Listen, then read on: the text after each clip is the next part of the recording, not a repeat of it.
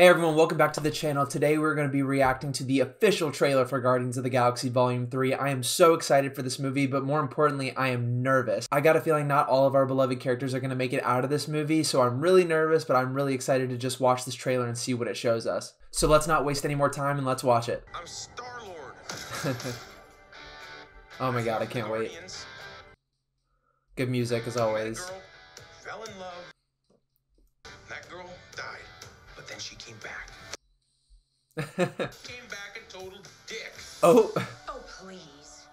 He left out some important information, but that is the gist of it. Gonna have to cut a lot of music out. High evolutionary. His sacred mission is to create the perfect society. He didn't want to make things perfect. He just hated things the way they are.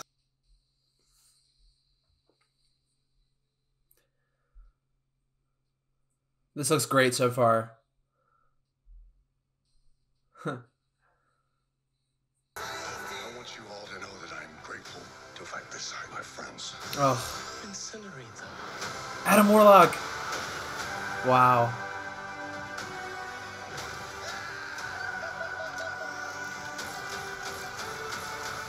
Man, this is so emotional. We were always searching for a family. Cosmo! That's how we found each other.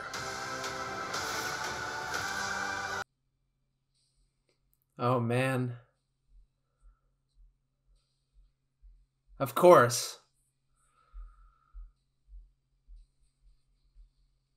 We'll all fly away together. Into the forever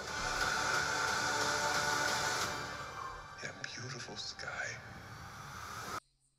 Ugh, I'm not ready.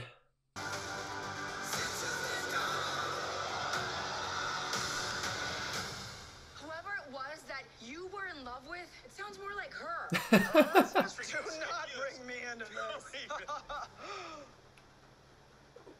it off! Never noticed how black your eyes were. They were replaced by my father as a method of torture. He picked a pretty set. Oh my gosh, I can't wait. Man, this is gonna be an emotional but still action-packed, funny, and lighthearted all at the same time. And I just have complete faith in James Gunn in this movie. He's doing so much right now, and he wants this to kind of be his swan song for the MCU and the Guardians of the Galaxy as a whole. There were some great action moments in that trailer. We got some really high-quality CGI and really cool sets and a lot of characters that we haven't seen before. Adam Warlock's going to be super cool. It looks like he might be an enemy towards the beginning of the movie and hopefully become an ally as the movie goes on. I'm nervous for Rocket, and I'm nervous for Drax. Dave Bautista, the actor who plays Drax, has said this is his final movie, so I don't know if he's going to die or if he's going to leave the group afterwards, but we just know that this is his last time performing as this character. We're going to get a lot of backstory for Rocket, and I feel like he's going to be the driving force as far as themes and emotion go in this entire movie. That being said, I hope he makes it out of this.